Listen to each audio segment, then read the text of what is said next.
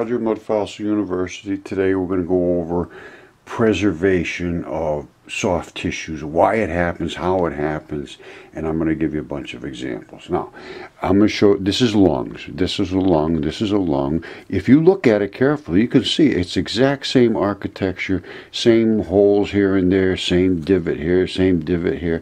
This one's filled in with mud and that one isn't. That's the only difference. Of course, it's a little different size. Now, structurally, a lung is limestone. A lung is limestone. That's what they're made out of. And then inside of it, you have organic tissues. Now, I can go through the anatomy and all that business, and I probably will. And then at the end, I said I'm going to show you something about a cave. Well, we're not going to do that in this video. The cave, they actually entered through one of these holes in a lung. And I will show you that in a separate video because this ran a little long. By the way, these are a lung. That's a lung. This is a little tiny lung. You see that? And all these little crystals in there. This is very characteristic of what's inside of a lung. Is all these crystals, and you can see this here. All these colored crystals. I've shown this many times, and they are what's. And this is a lung. Here's another type of lung. They come in all different types and sizes, and I'm sure different creatures. There's one that just turned into mud. That's literally turned into mud, a mud lung. That's one, I show this later. That when they gush blood all over. This one here is the pleura, which is this stuff, has eroded away, and you get into the red meat of the flesh of the lung here. And of course, that one right there is DNA tested. I have a ton of them. I have them all over the place. So, and they come in all different types. I've shown this one here. This one here has been, it's like this one, only it was crushed into itself and compacted. But that's another lung. And I don't know what kind of creatures they're all from. The only one I know for 100% sure is this one, which is DNA tested, certified as human. And I would guess that was human, but I don't know. I can't tell. And now, as I've said in the last video, they're stopping. They're not testing the mud fossils. They're refusing to test them. Now, why is that? That's just not right. I mean, it's just not right. Why shouldn't they test this? If we say we want to know if these were human or what they were, because they're taking the mud out of the DNA out of the mud. So don't tell me that you can't do it. Obviously you can do it. They're taking out a mud that erodes on cave floors now. Harvard is. I know absolutely no question whatsoever. Harvard, Max Planck, absolutely no question. And I sent them my stuff on this years ago. And then all of a sudden, oh, we're finding mud that has DNA in it. Well, they're coming right out of the rocks that I'm telling you you got to look for.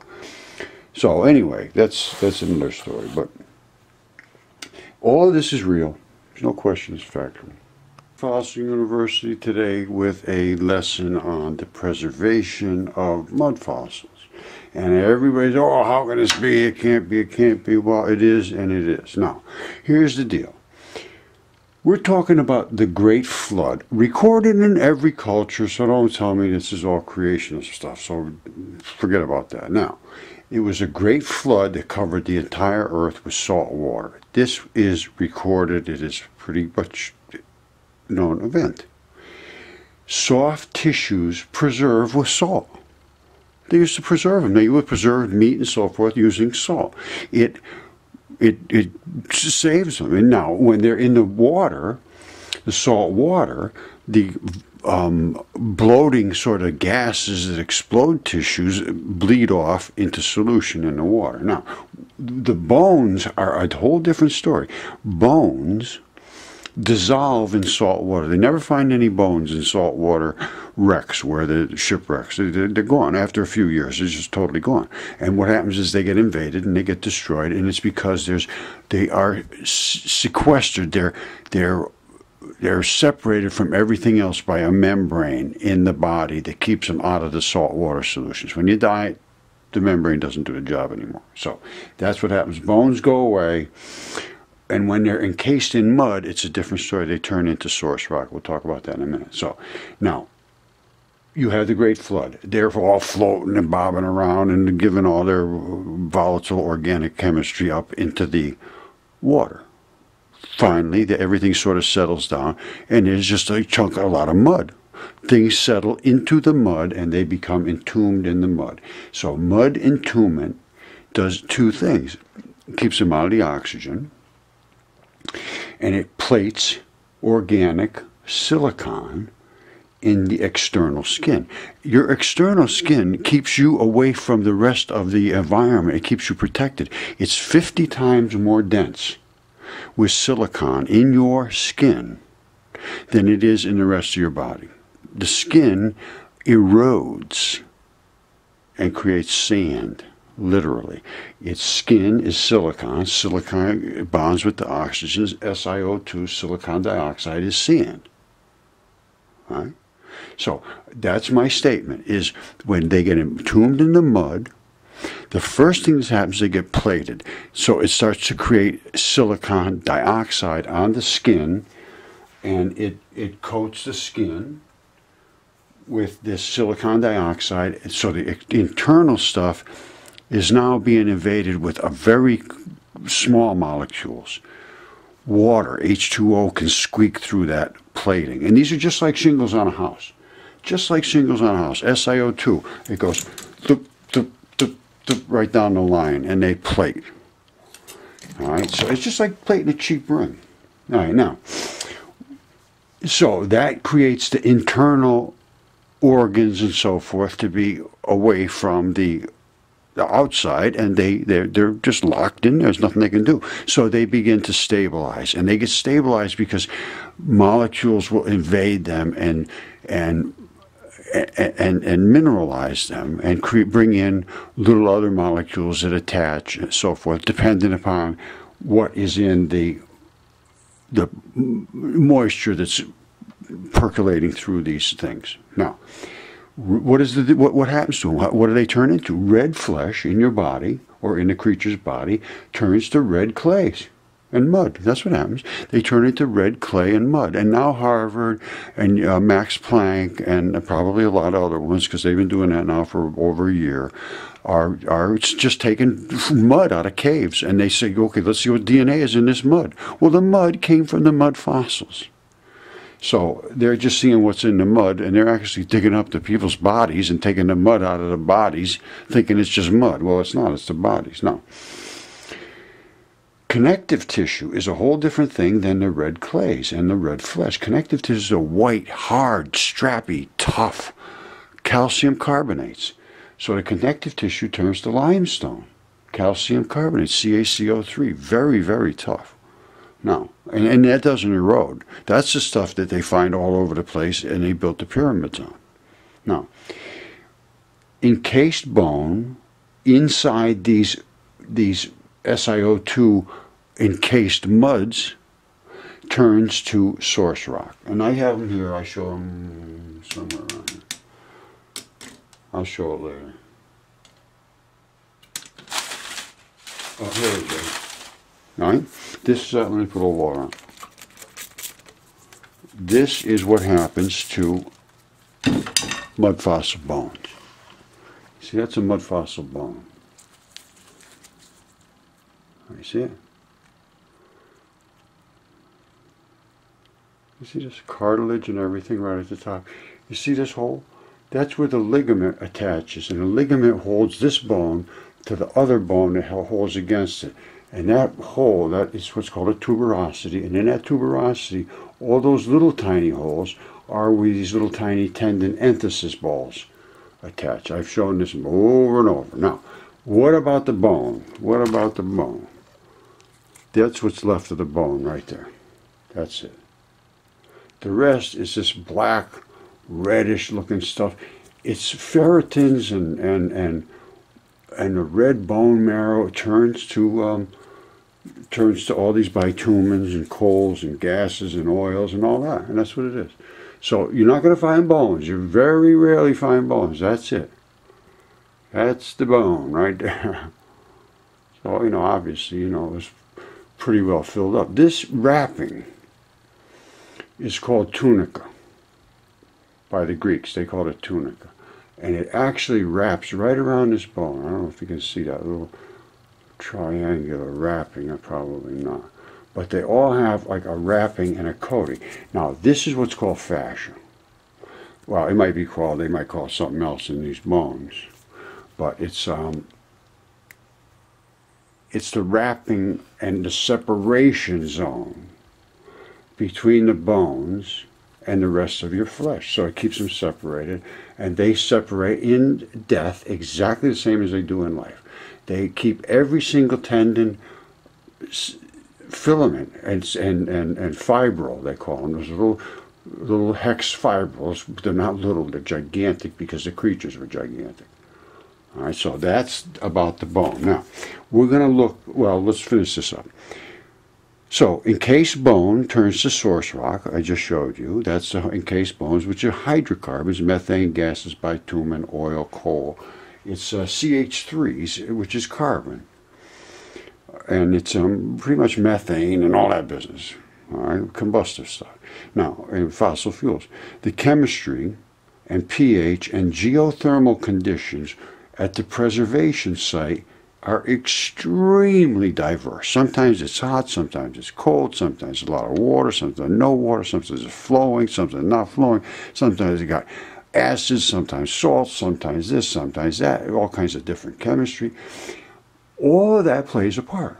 So there's no rhyme or reason. I'm going to show you about 20 different lungs here, or I don't know, 10 maybe, that you'll see. Now, and then I just talked about the fascia coats and separates in life, and it also keeps it separated after death.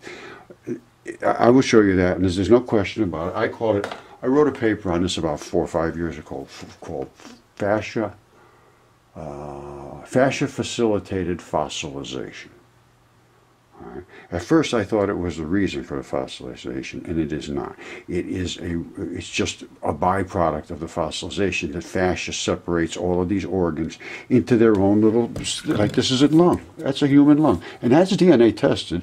And any anatomist that knows anything about lungs knows that's the pattern of the pleura on a human lung. No question whatsoever. And at the end, it has this little red flappy thing that hangs off. I mean, I've done my homework, trust me. This is a lung. And it's DNA certified, 100%. And I have lots of them, and they come in all different types. See this one here? Look at that. There's the blood was coming out. Blood literally ran out of this 5 years ago. Or 6 years ago, whenever it was, when I found this. And out of each one of these little spots, blood ran out of there. All right, they get encased in this and nothing can leave. Blood is unbelievably resilient. It's absolutely incredible how strong blood can hold up. And it's something that's called chelation. The blood itself gets surrounded by what they call ligands, which are little molecules that have an affinity to hold onto these metal complexes. They surround them and they keep them protected. And then to open them up, the body would crack them with a little bit of acid. And so that's what you need to do, is hit them with a little tiny smidge of acid. It cracks the bonds. It opens up the hemoglobin and the DNA, and all that stuff just drips out. Same thing with the lungs and so forth. Now, let's go into these lungs. I'm going to show you something that's very cool, because a guy sent me a video where they went and they found these, you see this cave, and they entered through a lung. And I have one here. I have a couple of them to show exactly the same. Exactly the same. Any research facility that wants to understand mud fossils and wants to get some DNA testing allowed. They're not allowing them. And you look at this. Why are DNA tests on mud fossils not allowed? I got 2 people in one day sent me, said we're trying to get mud fossils verified. And DNA tested, they refuse in Europe and in the United States, and they're refusing to me too. And I'm not getting any responses from anybody about this. You know, anybody that's supposed to be doing this kind of work, we're willing to pay. It's not a question that we're not willing to pay. Why is it not allowed? All right, if you have an issue with it, you get a hold of me. I'll talk to you. And this is factual stuff. This is not bogus, silly stuff. And it's starting to annoy the hell out of me that you people are just so arrogant that you can just walk away from this and charge people thousands and thousands of dollars to mislead them. All right, now I'm going to just throw in a couple extra little tidbits that I have in here about brand new species that we have uncovered, that you refuse to examine. It's disgraceful. This is a no-toe foot. The toes are built into the feet and enclosed in flesh. There is toes. It's spring-loaded. This is connective tissue type of tendinous material, and it has these pins and spindles and torsion springs that wrap around the foot to act as tendons.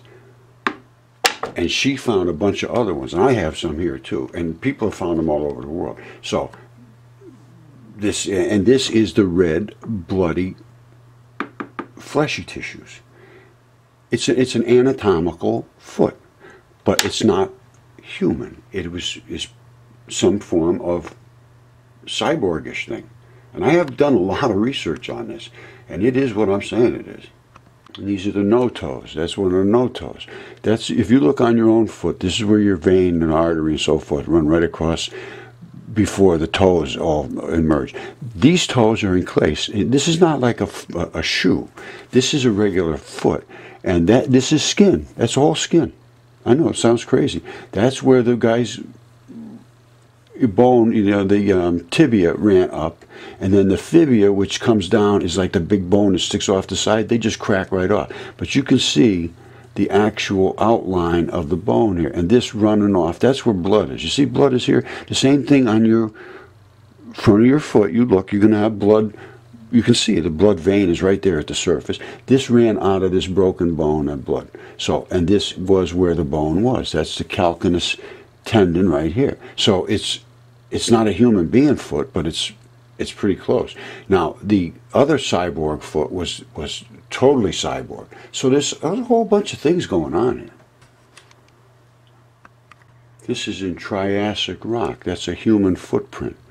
And not only that, the gray shale, Triassic is red bed, on top of that is gray shale, on top of that is black cap. That's Triassic. That's 200 million years ago, something like that. Well, guess what? This is gray clay, and it's pushed down through the red bed, and that's the black cap that goes on top of it. I say this happened within a couple of days. This had to be soft. This had to be soft because it pushed right down through it. I can remove this, and it is removed, and this sits right on top. And there was actually, I've molded this and put my foot in it, and there's things called suck-ups in here. When the guy put his foot down here, he went, he pulled these little dimples back up. You can see them. It's absolutely flawless. Then this is the black cap, very thick on top. They say this is a 50 million year event, the Triassic, these red bed, gray shale, gray clay, and the black cap. Well, I'm saying it happened all at the same time, as far as I can tell. That was wet, and this landed on top quick enough before it eroded even the tiniest bit. So I'm saying it was like some kind of worldwide event, or if they say the Triassic happened all over the world. I'm in an area where it is Triassic. Dinosaur State Park is right down the road, and they have all the dinosaur footprints. These guys were living here at the same time. That's a human footprint. See, there it is disassembled. That was this piece that was on the side. This is the footprint pushed right down. That's gray shale. So this is below the red bed. So the gray shale was wet, the red bed was wet, then this landed on top. And when I got it, the whole thing was one big piece, and I separated it open. It just fell apart.